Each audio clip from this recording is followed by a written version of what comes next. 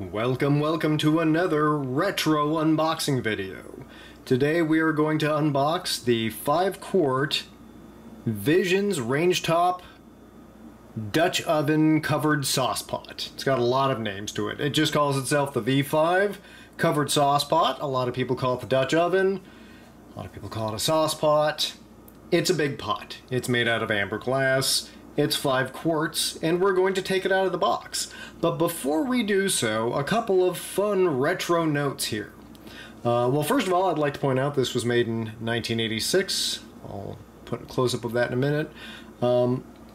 Like the last piece of Visions cookware that I unboxed, it was from 1986. Like every piece of Visions cookware I have unboxed, it came to me from a specialty antiques website. I got all of these from a place called Ruby Lane. If you are interested in buying antique cookware or antique kind of anything, you might want to check out Ruby Lane. It's a really cool site. It's very person-to-person. You're not talking to big corporations. You're usually talking to private individuals who are selling things out of their collections.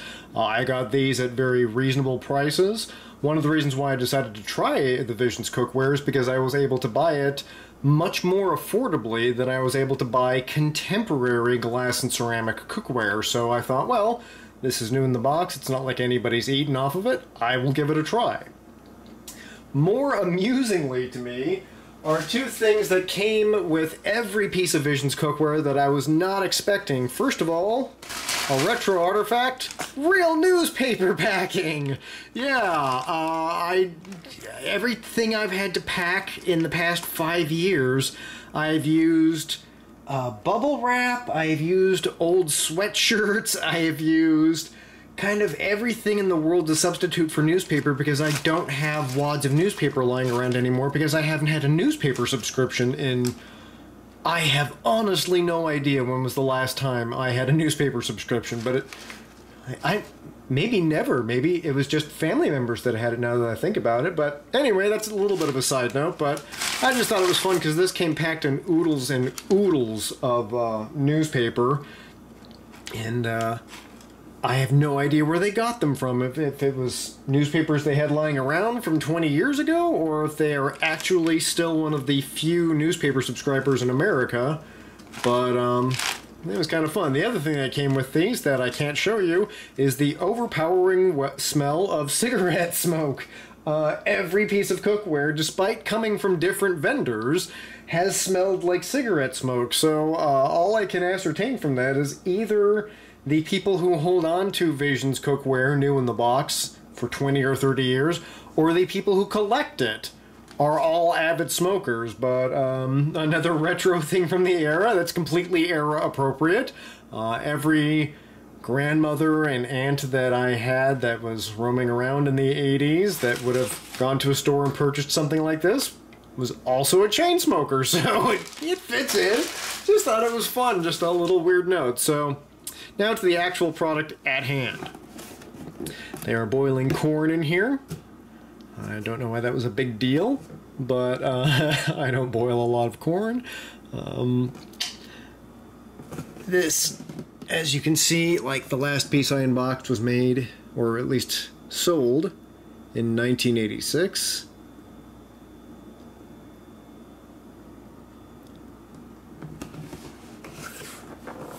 Here's the side of the box, again with more corn.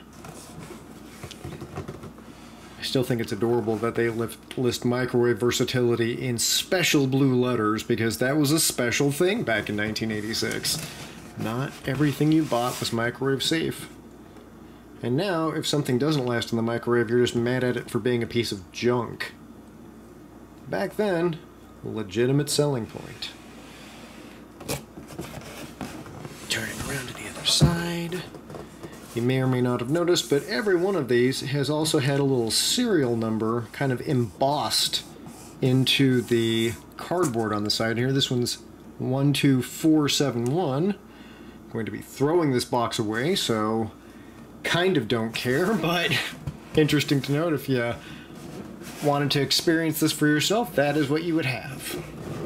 So here's the back. Very similar to the other back packages. got your proof of purchase. If you cut these out and send 10 of them away, you get a special collector's edition Megatron action figure. No, you don't. That's a total lie. Takes 25 of them and you get Cobra Commander. And that is a joke for little boys who grew up in the 80s.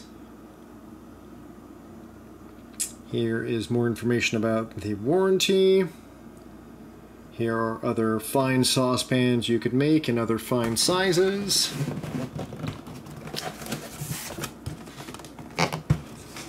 And now, let's get to the matter at hand. Cracking open of the awesome box. Ooh, that was easy. 1, 2. Oh, I like this box. This box wants to be opened.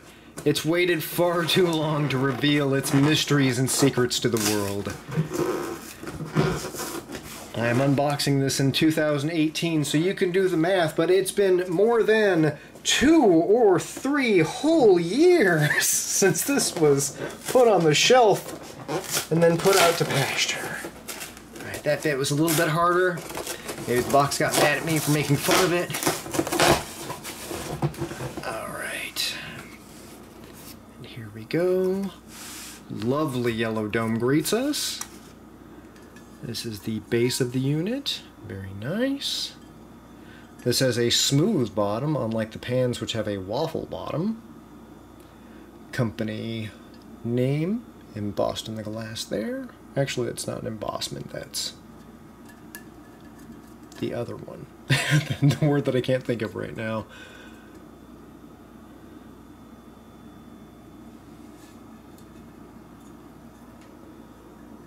This says it was inspected by 61, and it has that little apple on it that you saw on the warranty card on the back.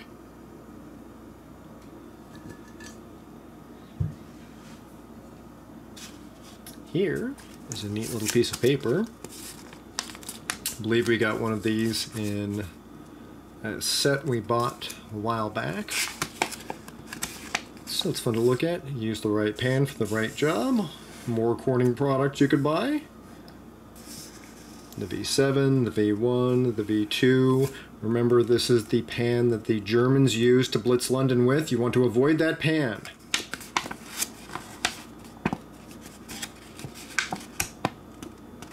Information on how to use a double boiler. I guess this is just generic catch-all instructions for all of their saucepans and skillets.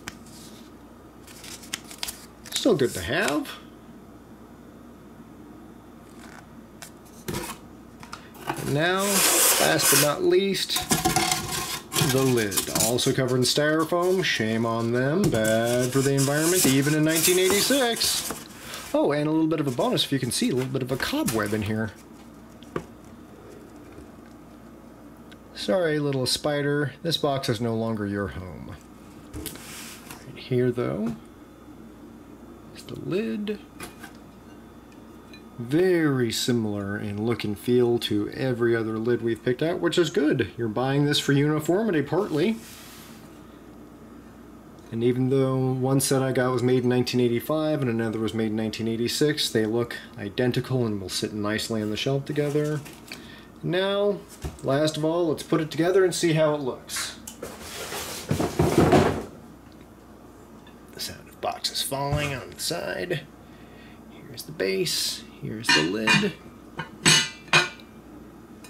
And unlike the frying pan, this doesn't seem to have a gap. This actually has a little bit of an overhang on the lip. So pretty good, pretty tight. See, oh, wait, I'm wrong. There is a little bit of a gap right here. Again, without being able to talk to one of the manufacturers, it's hard to know if that was intentional. That's just an unavoidable defect.